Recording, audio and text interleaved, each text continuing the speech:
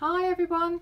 I'm showing, doing lots of videos of my craft room, sort of working my way around the craft room. There's lots of different elements to my craft room, and we've come, so this is how far we've come from here, all the way round to this section. This unit I will talk to you more in depth, and I'll actually open them up, but let's talk about what's here and here at the moment. So this little pink framed shelf I picked up from a charity shop years and years ago, absolutely ages ago.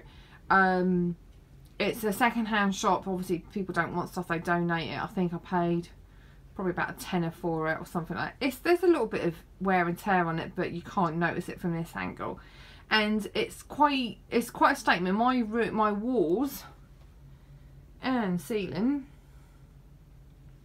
is white, and this just gives a really good pop of colour. What I have, because I've talked about how I store ribbon for lots of different sorts of ribbon, but I have these little jars. They've got cute little hearts on, but basically really small scraps of ribbon I've just chucked into these little jars. And again, it's a decorative part of my room. It's, you know, it's not like I'm actively using it. I think we feel that we have to use everything, but actually being a decorative element, you are using it. It's part of your room. It's something that gives the room I suppose it makes your room you know, all these different elements. Like for me, is I like seeing some things out, I like seeing some things not out, you know, and I think colour and sort of tying in the theme of the craft room, you know, paper crafting, sewing stuff, it's just like different elements, so it's part of a design really as opposed to a general use. I have these are dies. What's that one? Oh, that's alphabet. And so basically I have them stored here. Label maker. Label maker is a pretty new concept for me.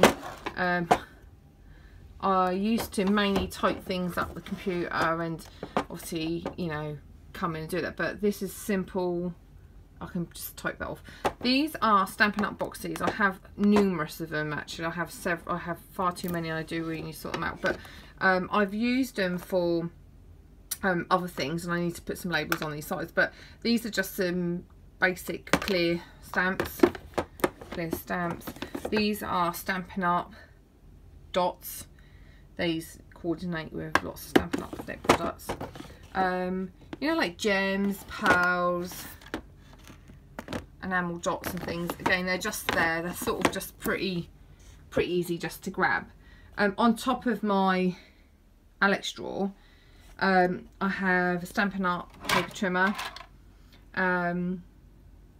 another paper trimmer, and another paper trimmer. Well, this is like a sort of guillotine style. So they just sort of sit really there. I have a big shot, which sits there. I currently use, let me move over here, the little BB one, more than certainly this one, but this one is really ideal for obviously the larger dies and things like that.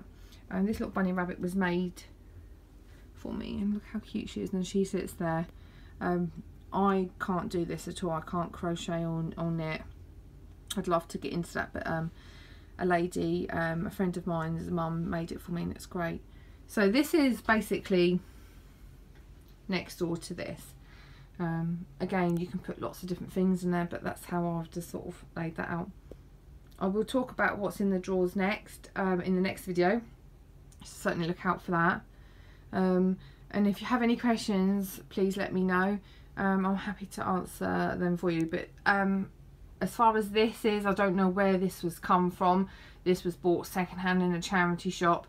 It's basically, you know, a 4x4, you know, or 2x2 even, sort of bookcase with a like frame around it.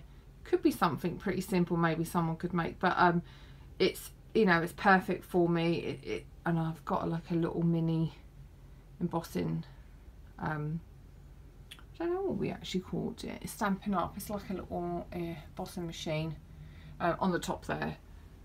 So yeah, that's that space, and I'll chat to you later. Bye bye.